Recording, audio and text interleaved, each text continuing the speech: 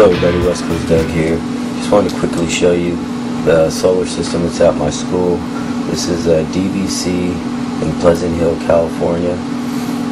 Each one of these panels that you're looking at are 180 watt BP solar panels. The entire system is 3.2 megawatt system. Cost of $35.2 million, $8.5 million in rebates. It cuts carbon by 5.6 million tons, or equivalent to taking just over 600 cars off the road.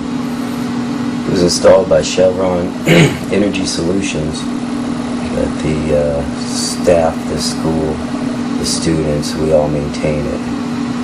And it's a huge system. Right there is the Life Science building, which inside there they house all the Xantrak controllers and such.